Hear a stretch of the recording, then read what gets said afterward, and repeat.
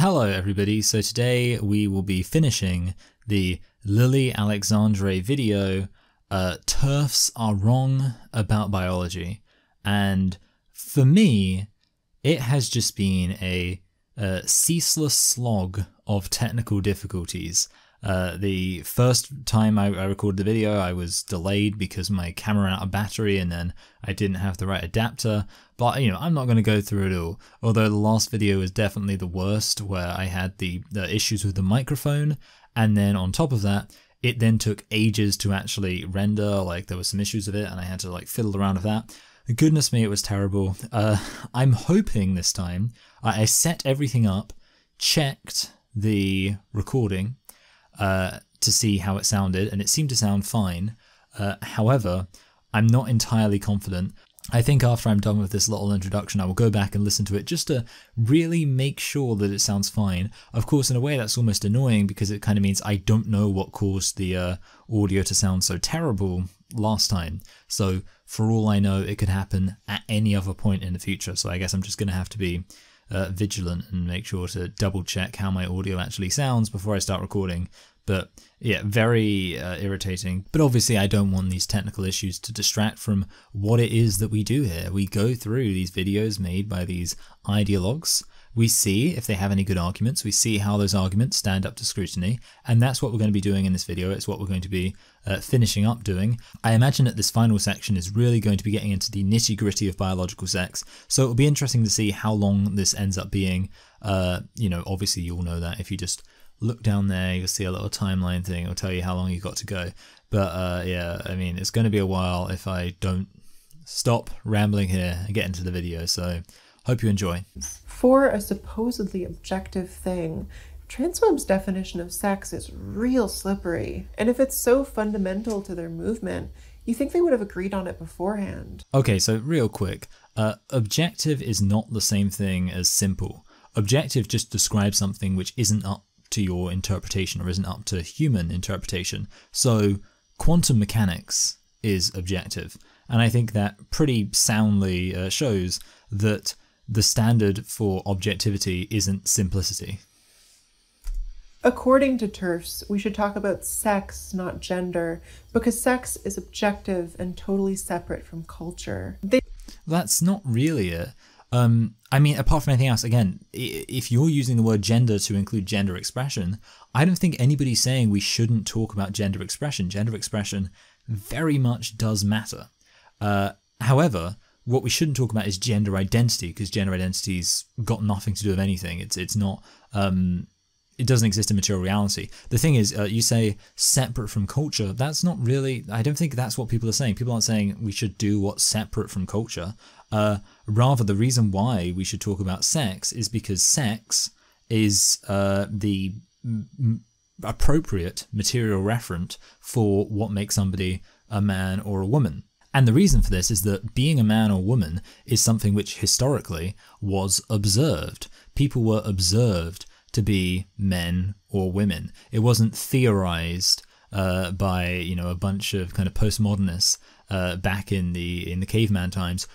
At the beginning of patriarchy, women were of course oppressed by men, and the way that men identified who was a woman was not self-identity, it was who was a biological female.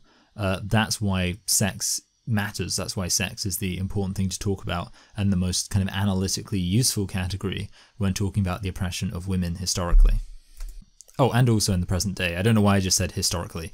It's also in the present day as well. That sex is inherently more in touch with material reality. But that...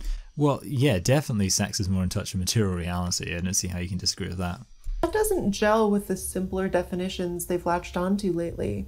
Okay, so apparently the claim there is that at least some of those claims, I'm not sure how that could apply to material reality. I mean, I'm not sure in what way the simpler definitions of sex are out of touch with material reality, but let's see. The thing about gametes and chromosomes is they're invisible, microscopic. I like how two words were said which contradict each other.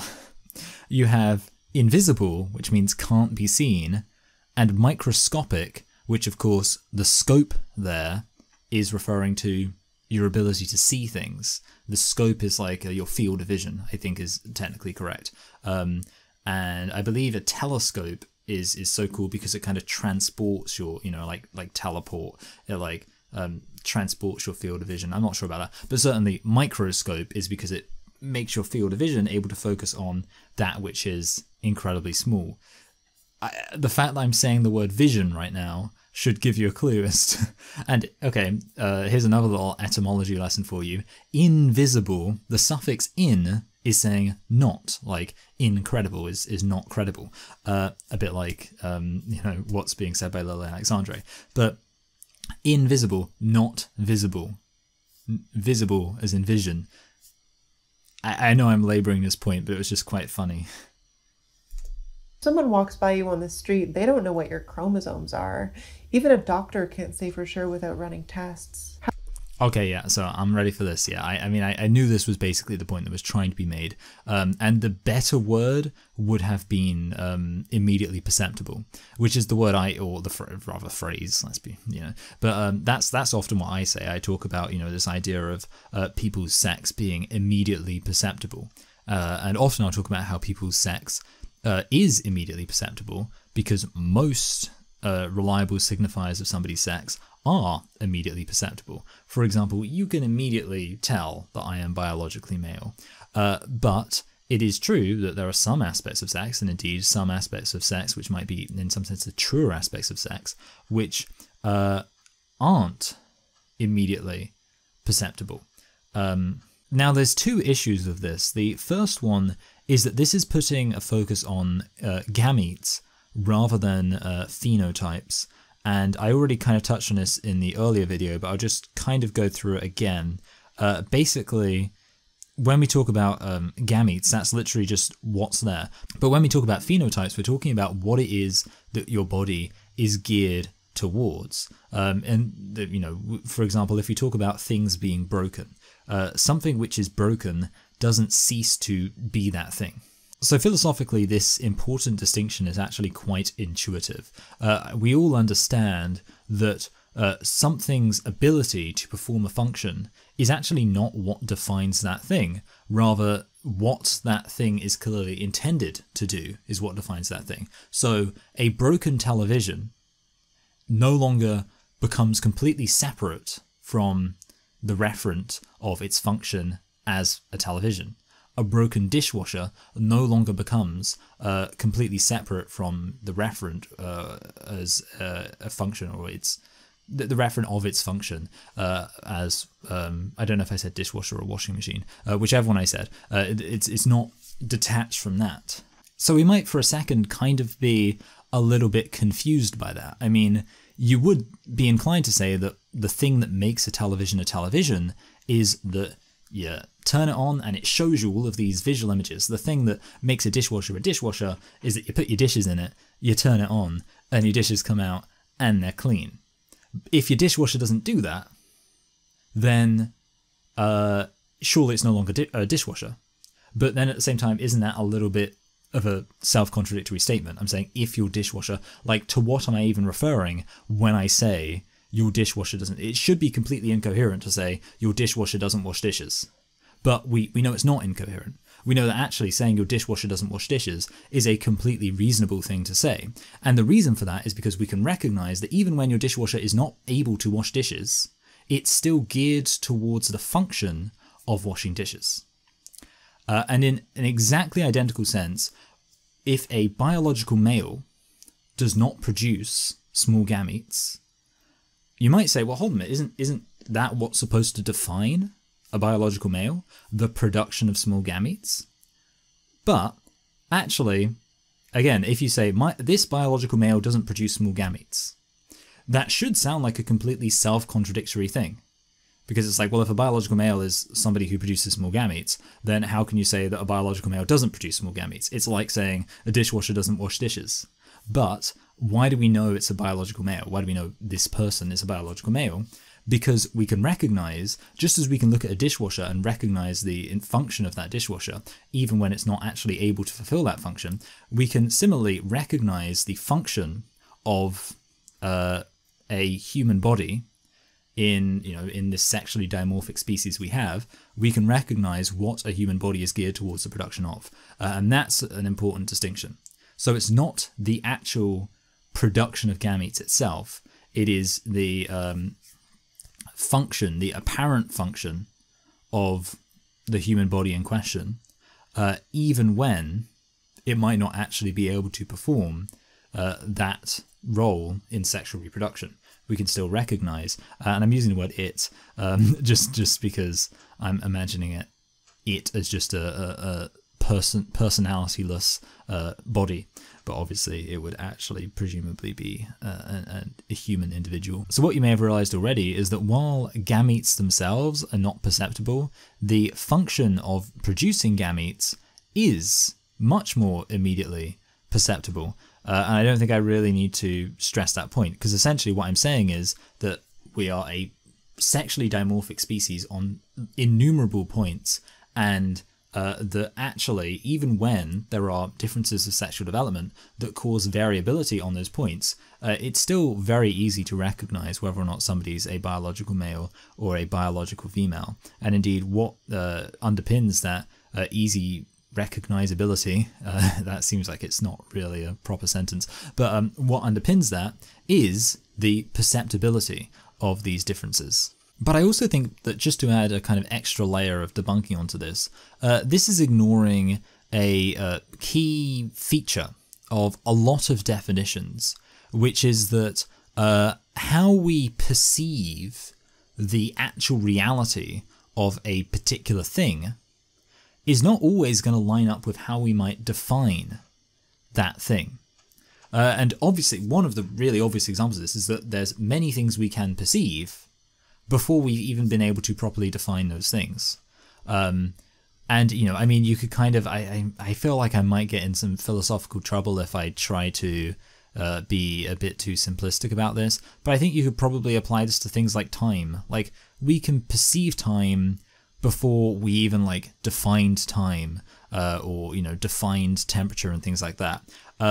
But I think, and obviously there's, in mathematical concepts this works as well.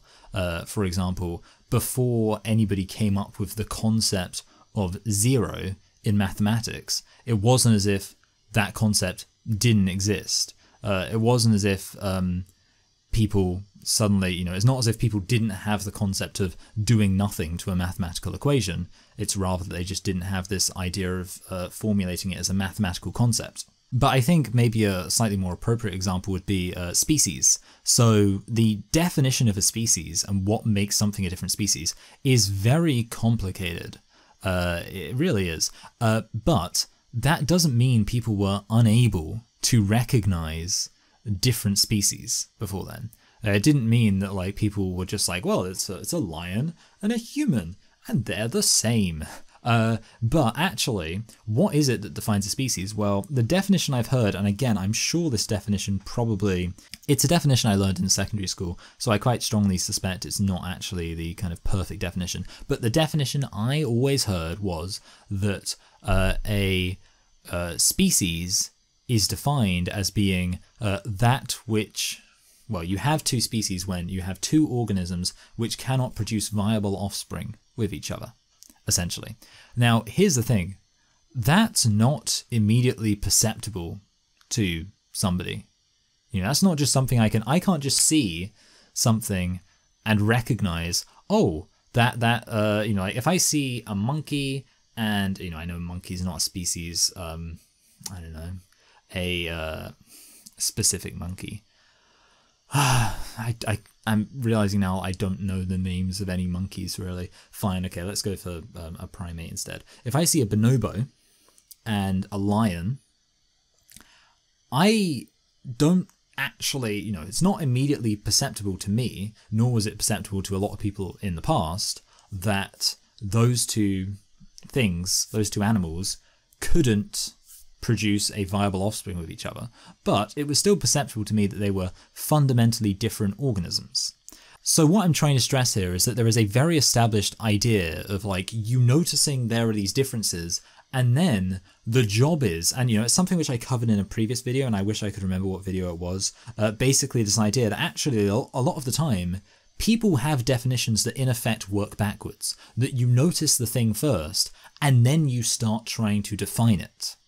And yeah, I do remember covering this before, and I think it's a really worthwhile point to remember. Like, that's how science and philosophy and just describing the world works a lot of the time. You notice something, you notice two different groups, two distinct things somebody can be, and then you think, well, how do I describe this? How do I define it? And that's basically what's happened with biological sex. Like, the reality is you can notice biological males and biological females exist, but actually how you define a biological male or a biological female is a matter of working backwards. And it might be that by the time you get to your perfect definition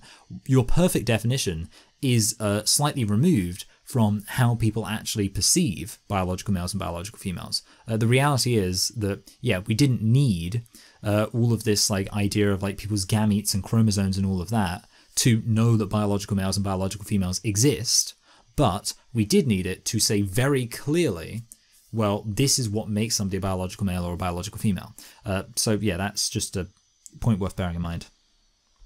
How could chromosomes be so essential to the oppression of women when most of us don't even know for sure what our own are? Well, yeah, okay. Oh, wait, okay. So I'm you know what? I'm going to so there was a well said there. So I'm going to see if Lily Alexandre is going to anticipate a response that I might give. Chromosomes are important for sex determination because they tell your body what to do as it matures, what happens in the womb, during your puberty, and so on. They're instructions. Well, yeah, I mean, that's, I guess, kind of accurate. I mean, really, the point is that, again, how you define specifically what makes somebody biologically male or biologically female is, well, I mean, yeah, it's basically what I already said. It's not the exact same thing as how somebody perceives whether somebody's a biological male or biological female. The reality is that for thousands of years of nobody knowing what chromosomes were, biological females still existed knowing that they were biologically female, and society knew they were biologically female most likely because of, for example, gendered expression, which was intended to make it more immediately obvious to people that biological females were biological females, and even if somebody defied gender expression, perhaps with the explicit goal of not having it be known that they were biologically male or biologically female, they still had, having been already raised as being biologically male or biologically female, or at least knowing themselves that they are biologically male or biologically female. So yeah, the point is that the perceptibility of biological sex, you do need to some extent, divorce it from whatever perfect definition we arrive at for what exactly distinguishes biological males from biological females. And that's not a bad thing. It's something we do all the time in science and in describing reality in general. When we're talking about sex in a social context, I don't see why chromosomes should matter more than the way our bodies actually are in the world. Okay, so here's the thing, all right? I definitely agree that it is 100% possible for a biological male to make himself appear to be biologically female and achieve that fantastic, clearly very desirable goal of people thinking that he is biologically female and treating him as though he were biologically female. I think that is a very real possibility, but that will never be equivalent to a biological female who has been treated as a biological female simply based on the material reality which she didn't choose. That's the point. It's not, nobody is saying, I mean, certainly I'm not saying that there is not a phenomenon of people changing the indicators of their biological sex such that people perceive them to be a different biological sex from that which they actually are. I'm not denying that's a phenomenon. What I'm saying is that I don't see any reason why the labels of man and woman should describe that phenomenon rather than the phenomenon of biological males and biological females existing from birth as the two biological sex categories that exist, and that you're born into either being a male or female, and there's nothing you can do to escape that reality, even if you can change people's perception of that reality. I'm not denying that both of these things exist. I'm saying, why are you saying that woman should describe not a biological female who was born biologically female, and that's just the material reality of the situation, but instead describe be described or defined in such a way that could include a biological male who goes to huge amounts of effort to make himself look like a biological female? Why is that what you think should be the word, or that should be what the word woman describes? That's what I need an answer to. DNA is kind of a distraction. People don't exempt me from misogyny based on information they don't have access to. Okay, so to avoid just repeating myself, I want to point something else out here, which is that at this point, we're not anymore talking about what is biological sex. Now we're talking about this other thing, which is just people's perception of what they think your sex is. Which is, of course, apart from anything else, contingent on the idea that biological sex actually exists, because, you know, this idea of like people thinking you're biologically female, what does that mean? It means you're a biological male who has done all of this stuff to make it seem as if you are biologically female, to indicate that you're biologically female. The same way, by the way, that a white person could do like various surgical changes to make it seem as if they're black. You know, it's the same. It doesn't do anything meaningful to erase the reality that there are black people and white people, that a white person can make themselves look as if they're a black person. Essentially what we have here is a video that's pretty much the equivalent to if somebody made a video called "What is Socialism?" and in it they spent a shockingly large amount of time just focusing on the fact that somebody could claim all the things a socialist would claim while not actually being a socialist. That's basically what we have here. A video that's supposed to be about what is biological sex. And by the way, why gender critical people are wrong about biological sex. And it's mostly just explaining what biological sex is, but then saying, well, you know, somebody could just make it seem as if they're a biological sex that's different from what they are. That's not an interesting point. TERFs use biological sex to lay claim to some special relationship to material reality. A special relationship. By the way, my hair's probably slightly different because I actually cooked and ate dinner. Mostly because my camera can only record in like 30-second chunks. Sorry, 30-minute chunks. 30-second chunks would be very annoying. 30-minute chunks, so it reached the end of the 30-minute chunk. I was like, oh, we got dinner. Anyway, a special relationship with reality. No, it's not like a special relationship. It's just acknowledging material reality. That's all there is to it. But their prescription of trans people's bodies as male or female has nothing to do with how we live. Okay, you say it has nothing to do with how you live. That's patently false, because one of the ways you live is to try to deny the reality of your biological sex, right? You say like, yeah, it has nothing to do with the way I live. Meanwhile, you do all of this surgery, all of this stuff to try and change the indications of your biological sex. That is something to do with the way you live.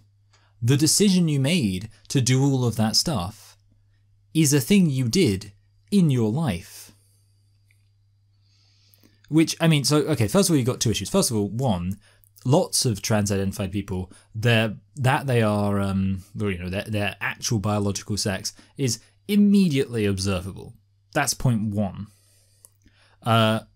Point two is, like I say, the fact that even if a trans-identified male, for example, does completely get rid of all of the indications of them being biologically male, you can't say that has no effect on their life, because it's like, well, it does have an effect on their life because it affected that decision from them.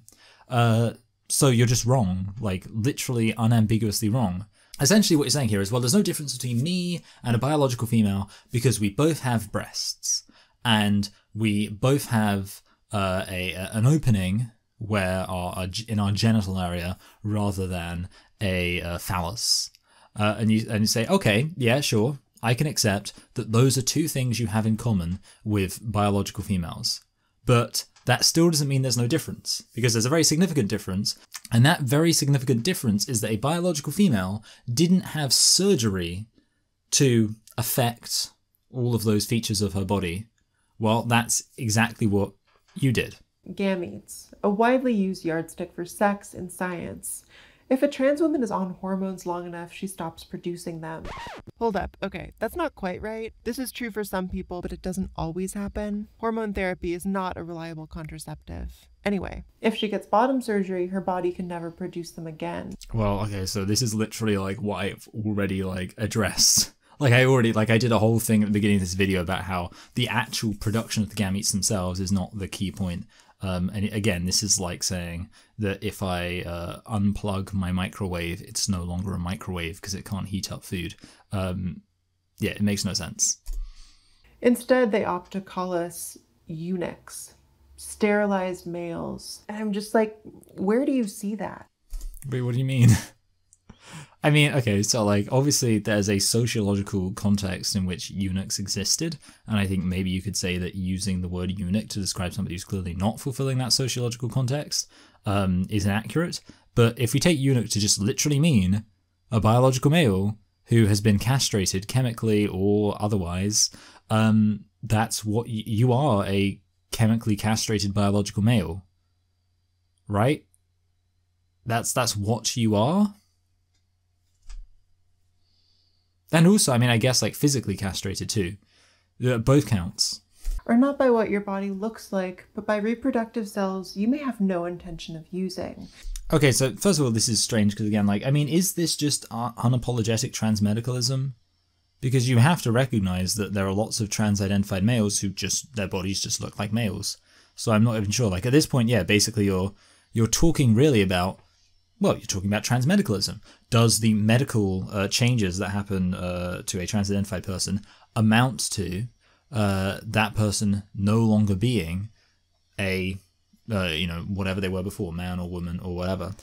And obviously, apart from that, most of what was just said was just like saying what gender-critical people believe, but in a way as if it's not a reasonable thing to believe, which is not really a great refutation. How can TERFs claim this special connection to material reality while denying the realities of trans people's bodies? No one's denying the reality. Who do you think's denying this reality? I'm not. What do you think that I'm seeing right now? Like, if you told me all the things that are physically true about your body, I would say yes, all those things are physically true. Like, what am I denying?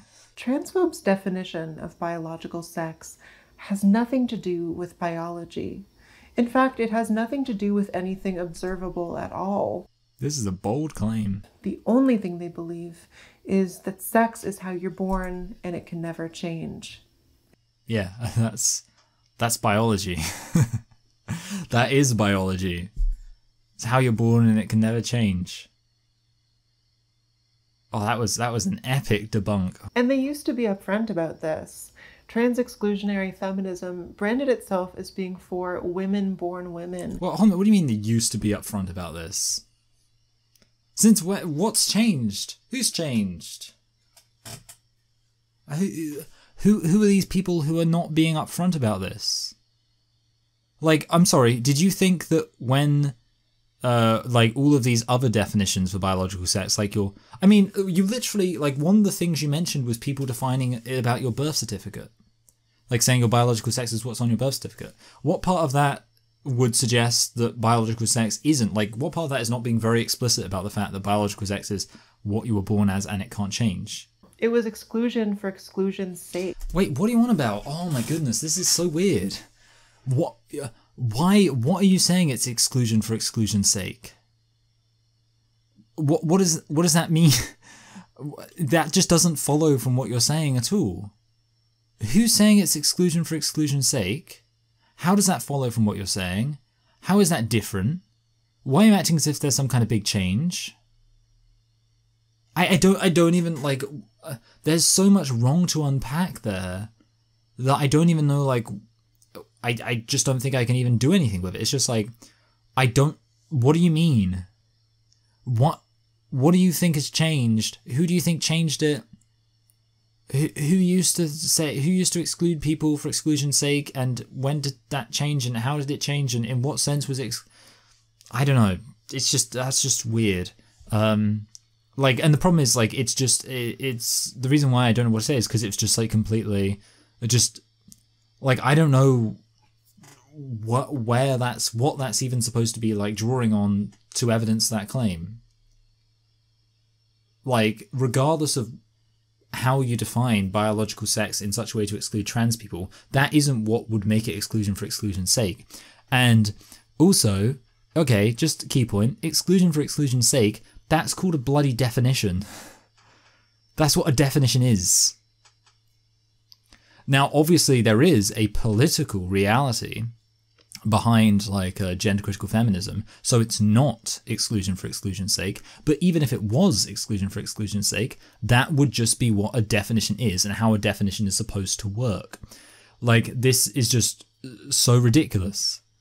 It's like it's like if you like, I don't know, were really hardcore into Pluto, and like somebody laid out all of the reasons why they think that, or why it doesn't make sense to categorize Pluto as a planet, and you say, oh, so it's just exclusion for exclusion's sake. And it's like, well, yeah, that's the point of defining a planet, you know, to distinguish planets from suns and asteroids and whatever else, and empty space. That's why we have this definition. It's specifically to exclude things, excluding for exclusion's sake. That's how definitions work. I don't know. They only shifted gears recently when their unabashed prejudice came under fire. But modern radical feminism is still like that. Who shifted gears? What shifted gears? And what I don't understand is you literally started off like talking about how Janice Raymond was quite reasonable and her definition like made sense. You didn't have a problem with her definition. But now it's like changed. So suddenly it's like, oh, actually it used to be that, like now it's you know, I guess we're just ignoring the whole like Janice Raymond having a reasonable way of defining sex or whatever else. Now it's just, back in the day it was exclusion for exclusion's sake, which is not even a problem. It's how definitions work, and also not true. But now it's changed, so it's, I like, this is the issue when somebody just talks absolute nonsense. I don't know what to do, because it's just like, I want to communicate to everybody how much this is just complete nonsense, but it's difficult to do so when there's like, when it's so much nonsense. There's nothing to like debunk. Like what can I debunk in that completely bizarre series of claims, none of which relate to reality, nor really relate to anything else that's been laid out in this video? It's hard to define sex in a single way that is both true and categorically invalidates trans people. No, it's not. Because in most ways that count, trans women are female and trans men are male. At least we can be. But okay, so I like that. At least we can be. Again, like, this just seems like very hardcore trans medicalism, because yeah, like to claim like this, just trans women are biologically female in most ways that count. Even if we're running with what you're saying, you're therefore, I guess, assuming that every single trans woman gets all of this stuff to change stuff. And like, I know there was like the little at least we can be, but that at least we can be was pretty clearly just like an aside thing. Like the main thrust of what was being said is trans women are female in most ways that count. Throwing on like an at least we can be at the end, just like, oh, here's a bone for the people who don't seek medical transition. The fact that your main thing is saying at least we can be, it shows that that's what you think a trans woman is. Somebody who's gone through medical transition. And, you know, that's, I would say, to give you credit, a slightly more coherent way of having trans woman actually mean something.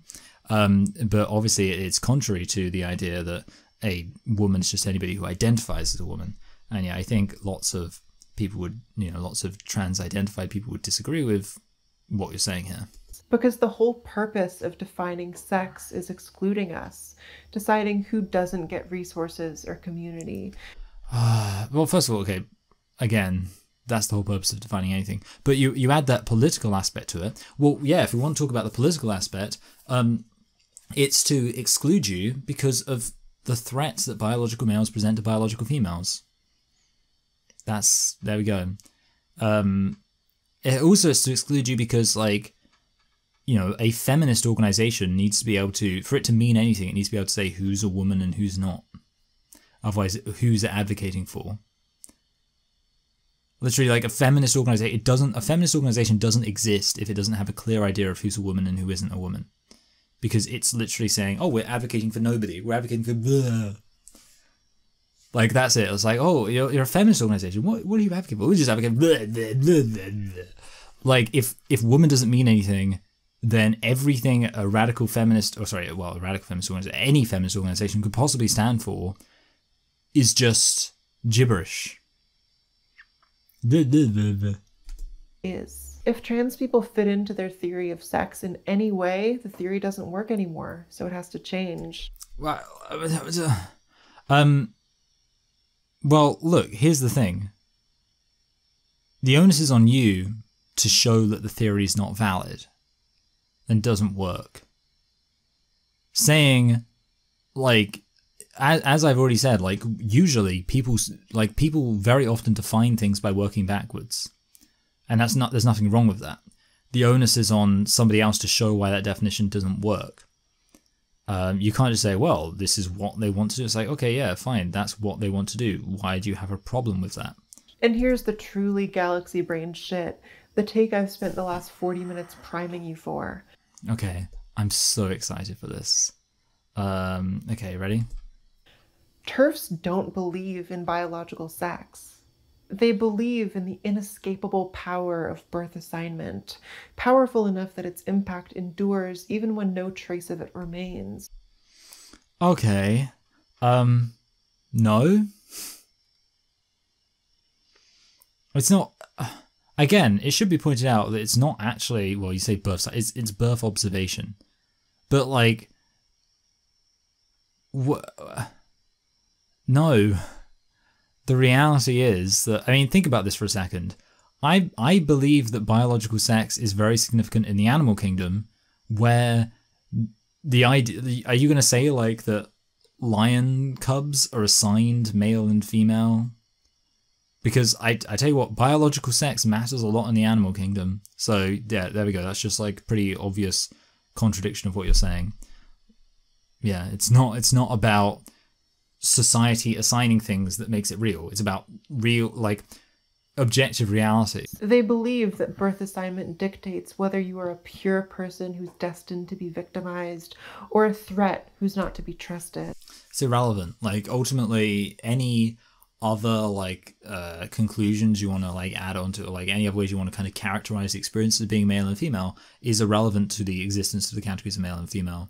You know, so just like, oh, it's... They think that all females are pure, and it's like, well, I don't know if I think every single female is pure and is going to be victimized by every single male, but what I do know is that males and females exist, and that's enough for me. If you could just accept that, that would be fine.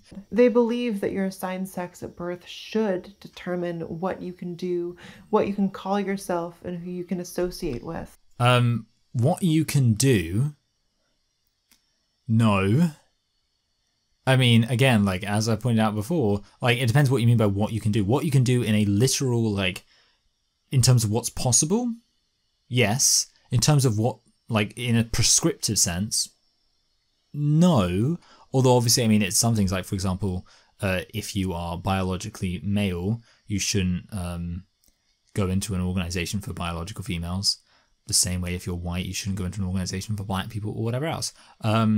And I guess, like, on the who you can associate thing, yeah, technically that too, but, like, who you can associate with in a wider sense, obviously not. And then whatever, or what you can call yourself. Well, I mean, you can call yourself whatever, but if you don't have a good reason for why you're calling yourself what you're calling yourself, then I'm just going to be like, well, I don't see why I should call you that.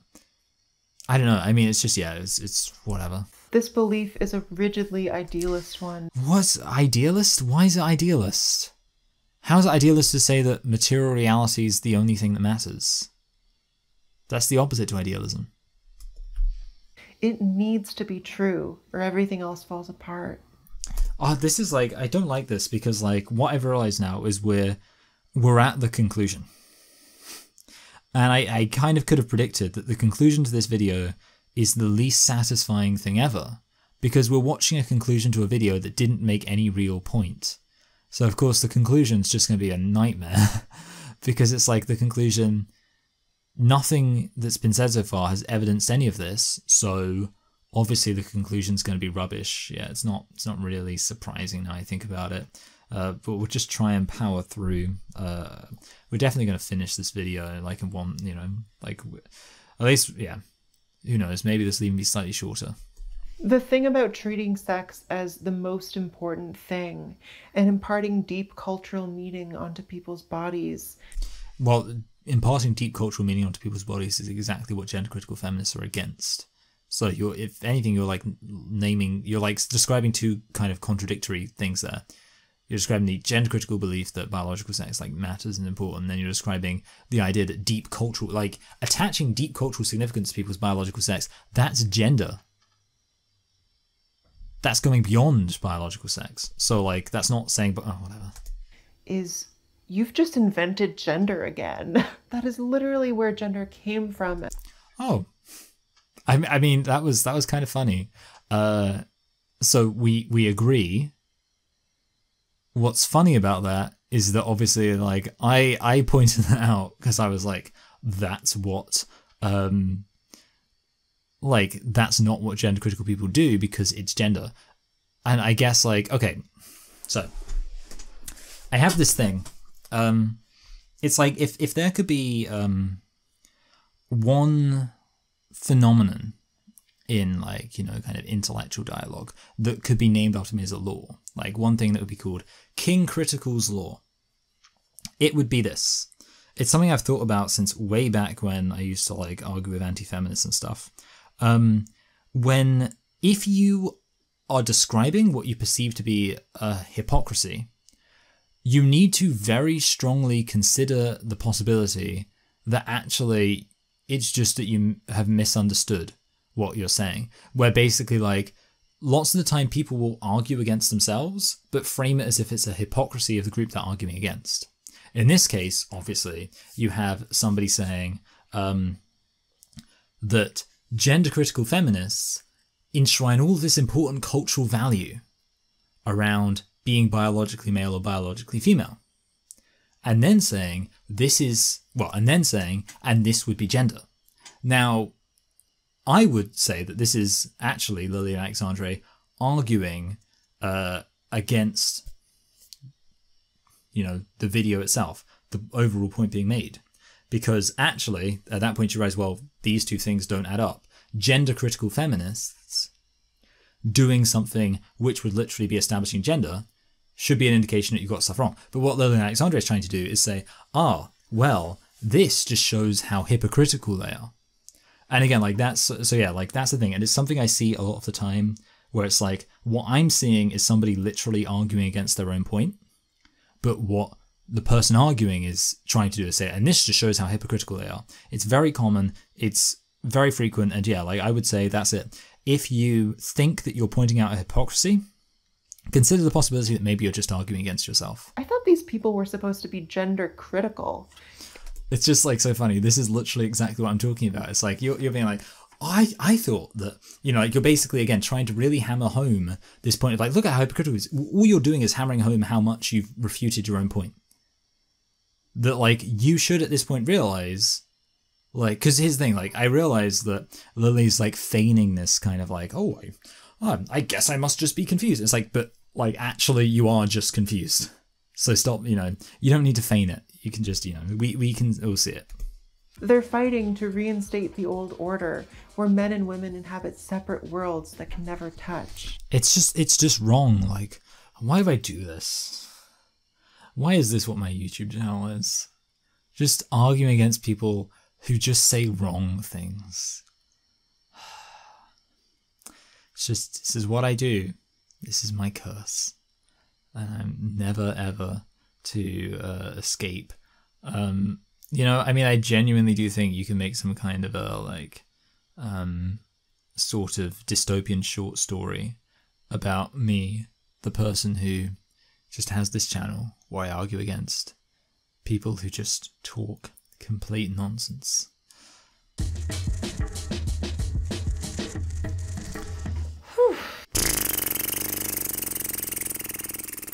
This literally had so little to do with biological sex. Like, I thought we were going to talk about differences of sexual development. We didn't talk about a single difference of sexual development in this entire video. I was like thinking that was going to be a thing, and it wasn't. I thought we were going to whack out the the like made up sex spectrum thing that even the person who actually like first produced it has come out and said it's not supposed to be showing that sex isn't a binary. But yeah, instead we get this. I feel tremendous sadness for what I've experienced. Oh, damn it. I meant to record on OBS and I didn't, which is fine. Like, obviously I can just, like, the recording on OBS thing was just slightly easier. Also, I just realized this thing was supposed to, oh, gadzooks. Anyway, so we come to the end of this video. And what mostly do we want to say as a conclusion? Well, I think really it's just like, yeah, I guess the two things there were like, first of all, obviously what I already said about it being a conclusion to a video, it didn't really make any substantial point. Like, if I were to say what the point of that video was, I couldn't tell you. I couldn't tell you what the point of that video was. If the point of the video was that gender critical feminists are wrong about biological sex or gender critical people in general, that was not a conclusion I personally came to when I was watching the video. Indeed, it kind of just seemed to me like we actually have a pretty good idea what we're talking about, and that people like Lily Alexandre don't really have any idea at all. I don't really know what else to say, what else to do. Just pretty disappointing. And definitely not worth the incredible aggro of like all of the technical difficulties I've had to go through bringing these 4 videos to you. But on that note, if you appreciate the effort, you can like, you can share, you can subscribe, you can comment below to let me know what you think. You can check out Twitter and Discord and all those things. And of course, you can always give on Patreon. Even a very small amount is appreciated. And obviously, yeah. Like I said, we hit 5,000 subscribers. How could I forget to mention that? We hit 5k subscribers. 5 of them. That's more than I thought was ever possible. To be fair, like, that is insane. Like, in some sense, it's insane. Like, I don't know, like, it's kind of crazy to think that there was a point when I was happy with like my 250 subs. Now we're on 5k, 20 times that number. Like, it's really nice being over the hurdle, you know, like, and things like I was over the hurdle a while ago, but it's kind of like when you first start off a YouTube channel and you have 0 subs, you know, like, you just don't know how you're gonna get any attention. It's kind of like, you know, that obviously once you get some amount of attention, like, you can ask people to share your videos, you can do like all this stuff, you know, there's a point at which it's just gonna grow at least a little bit all the time. And you know, like, my channel rather, it grows at like 10 subscribers a day, at least. And like 10 subscribers a day back in the day would have been insane. But like, that's so cool that, like, you know, there was a point where I was just some guy just responding to people who I thought didn't make very good points on YouTube. And now, I mean, I'm still that, but now more people watch me. Classic. But no, yeah, the thing about it being 5k is, again, you know, like, obviously that's one reason why even just a small amount of Patreon would help, because obviously, you know, like, if everybody gave a tiny amount, then that's a lot. I don't know if you need me to explain the mathematical logic behind that, but I think it's reasonably intuitive. Anyway, so yeah, having said that giving on Patreon is very appreciated, I'll just say thank you to my current patrons. In addition to the names scrolling past on your screen right now, I would like to give a special thanks to last month's patrons: Ben, Julia, Nephilim, Bree, Natasha, Jasmine, and somebody who didn't want to be thanked by name, but you're all very appreciated.